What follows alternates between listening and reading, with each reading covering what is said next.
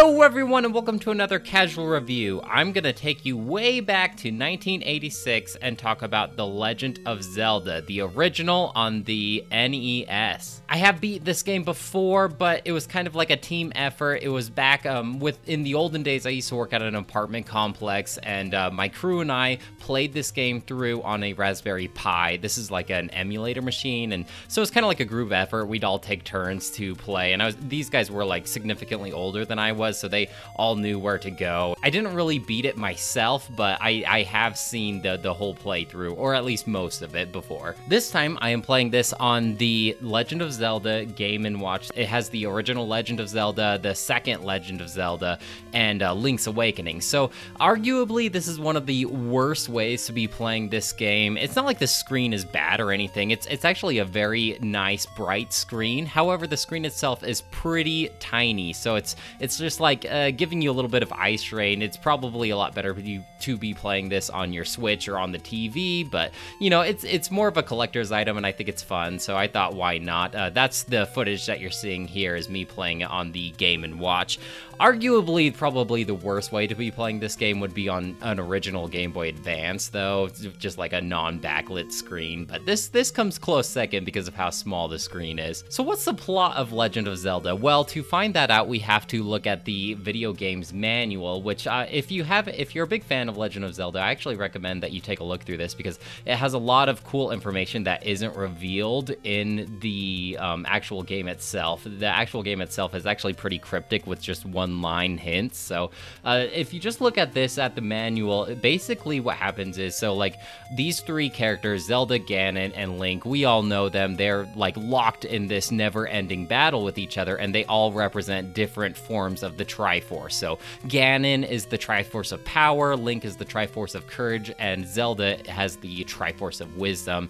Basically, Ganon, he's trying to take over the world like he usually is, and so to prevent Ganon from getting the Triforce of wisdom, she splits up the Triforce of wisdom into 8 different segments and hides them throughout different parts of the world. And so now that Ganon has imprisoned Zelda, it's Link's job to gather up the 8 pieces of the Triforce of wisdom in order to defeat Ganon and save Princess Zelda.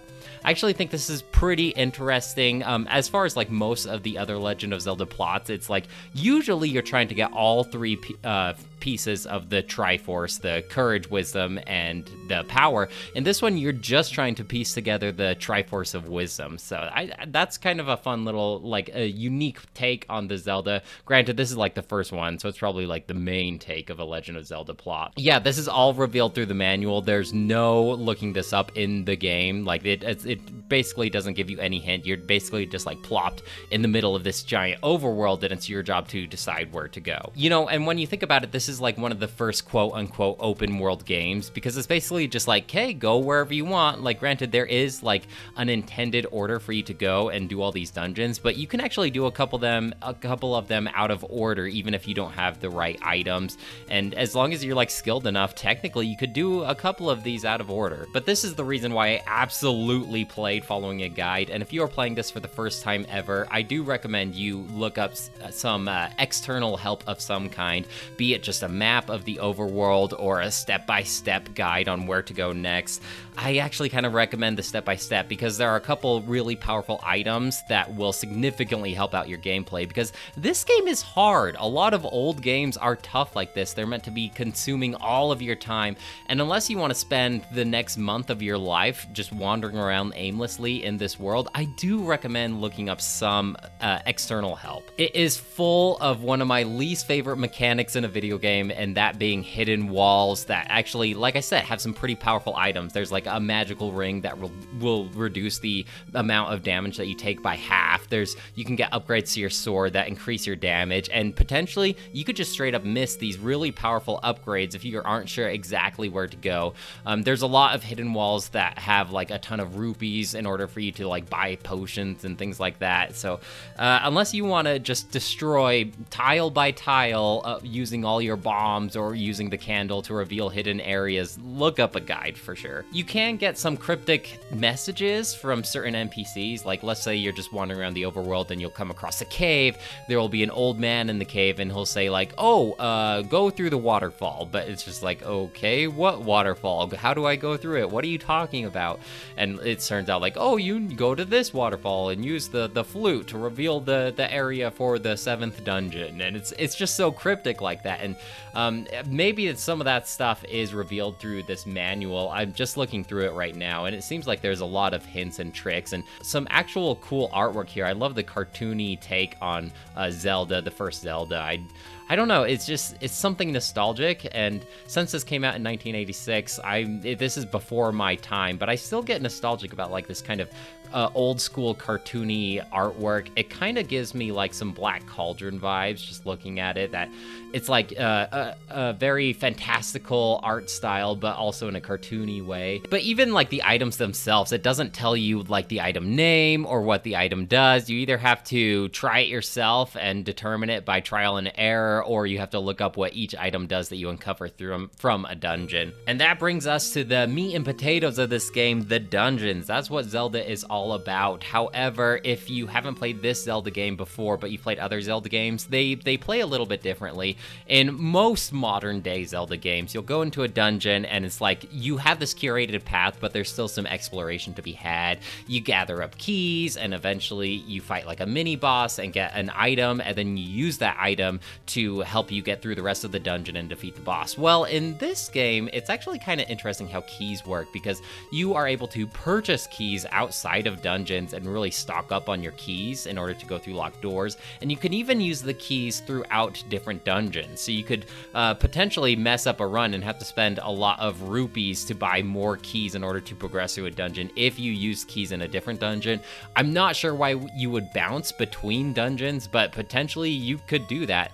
And a lot of times you can even miss an important item, like let's say, I don't know, like the wand. You could miss the wand and never have to use it. And at least as far as I remember, I don't remember ever actually having to use the wand, like being forced to, but you could potentially miss out on the wand in a dungeon and beat the dungeon and just never know that you missed out on a key item, or at least a very useful item. So yeah, just another reason why I think I would recommend using a walkthrough or a guide of some kind. Items themselves are a little tedious. If you remember, think of like the old school NES controller. You basically have the D-pad, the A, the B button, the start and select. And so you're usually your sword, I don't think you can swap out your sword ability, but that's going to be mapped to the A button. And so the only way to cycle between your items is by pausing the menu, going through which item you want to do, and map it to the B button. And then every time you want to switch out your weapon, you have to pause and change out your item. This is something that you get used to. Like, this is just more of like a relic of its time. But if you're used to more modern day games, it takes a little bit of time to go through that pause menu. Another reason why this is a fun game to play through, especially if you are a Legend of Zelda fan though, is it's fun just seeing like the 8-bit versions of all these enemies that you know and love, like the Octolings or the Dodongos, and there's a ton of other enemies too that even appear as recently as The Legend of Zelda Breath of the Wild. But it's fun seeing like these 8-bit versions of these 8-bit takes of what these modern day enemies looked like back in the day. And it's interesting to see like how these enemies have persisted this long. Like 1986, that's a long time ago, and we're still making modern takes of these enemies from way back when. Even the chip tunes, they get so nostalgic because it's just like that old school overworld music, and you better hope that you love that old school music because you're going to be hearing it on repeat over and over again. The do do do do do do do do do do do do, and even like all the dungeon music is the same. It's that haunting do do do do do do do do do do do. So maybe it's in your best interest to turn the volume down after a while because it can get quite repetitive. But it is iconic, just like this whole game. Like this whole Legend of Zelda game is so iconic and important to the video game space. I have a ton of respect for this game and everything it did in the field. But this game can be pretty difficult, even with all of these upgrades that I mentioned before, like reducing damage taken and increasing damage that I do. Enemies can be quite tough because they move pretty randomly and sporadically, so it's hard to predict where they're going to go next, and they move quite fast. And unless you have a ranged weapon unlocked, pretty much the only way you can damage them is by getting up close and personal, because Link's sword only does one tile in front of him. So you have to get quite close to them, and you never know if they're going to make a beeline straight towards you and damage you. Luckily enough, though, you do unlock a boomerang pretty early into the game, and this freezes enemies, or at least most enemies, in their place. So that helps a little bit because you can freeze them and attack them, but I gotta love when I get that stopwatch power watch. And basically, like, whenever you defeat an enemy, they have a chance of dropping an item, be it like a heart to heal you, or some rupees, this is the currency, or a stopwatch, and this freezes all enemies in the room. And it's such like a godsend whenever you see that stopwatch and you're in one of the more difficult rooms with more powerful enemies, because it just freezes them, and it's like an automatic, hey, I cleared this room. Otherwise, you just have to randomly try and predict where these enemies are going to move next. Which brings me to my next point. I actually think like the bosses in this game are pretty easy. They don't scale up over time. Sometimes you even have a repeat of bosses in later dungeons, but they have like the same stats as they did in the earlier dungeon, so it's almost like a cakewalk. I find that a lot of the rooms with a ton of random enemies is more difficult than a room with a big boss in it.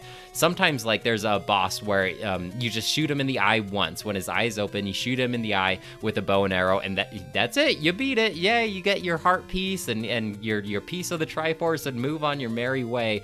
Other rooms are full of, like, whiz robes, and these guys are actually pretty tough. They can take a lot of health when they hit you, and they can teleport all over the place. So there's some tougher enemies there, but the bosses are a piece of cake in my opinion. Even Ganon at the end of the game I didn't think was too difficult. Granted, by then I had unlocked all of the upgrades that I possibly could and all of the heart pieces.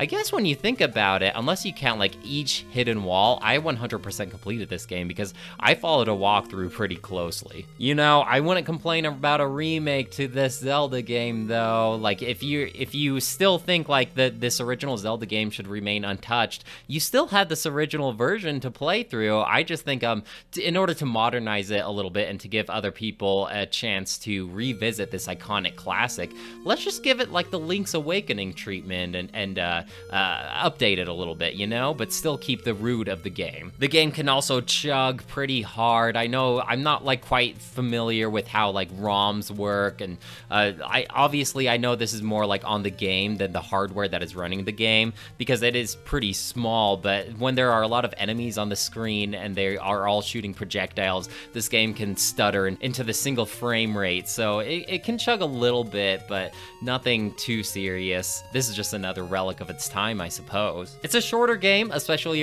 if you are following a walkthrough or you know exactly where you're going. You could probably potentially play this game in a day, maybe like 4 or 5 hours if you really knew exactly where to go. Otherwise, if you're wandering around aimlessly, I could see this game taking a month just because of like how obscure this game is in terms of direction. Like, I just did a casual review of The Legend of Zelda Skyward Sword, and that was so handholdy, told you exactly where to go multiple times so you would never get confused on what to do next. In this game, it just plops you right in Hyrule and says go for it. It's like the exact opposite of Skyward Sword. Overall, like I said, I still think there's some enjoyment to be had here. Sometimes you go back to some of these older games, especially games that like came out way before I was alive, and I just play for maybe like 15 minutes and call it a day. I'm personally going to give this game, in terms of enjoyability, a 3 out of 5. Check it out. It's available all over the place. The NES Classic, this new Legend of Zelda Game & Watch. I believe, I'd be surprised if it wasn't in the Nintendo Switch online subscription service where you can play all those old NES games. I would be shocked if it wasn't there, and that's like $20 a year, so it's worth a playthrough, at least one. I really think it's because I have such an affinity for the Legend of Zelda series that I got such a kick out of playing this game. So if you are a big Legend of Zelda fan, I think it's worth it, just a playthrough, to get this this notch in your Legend of Zelda belt and say that you've beaten it and kind of see where this whole series got its roots from. But I want to hear from you guys. Did you play this game way back in the 1980s? What was your experience playing through it? I've read a lot of fun memories about this game, just people getting so nostalgic about it, just telling stories of sleepovers, playing this game at night with their friends, or staying up really late and finally beating Ganon after months of wandering around. I want to hear your stories. That's it for me, though. I'll talk to you later. Bye!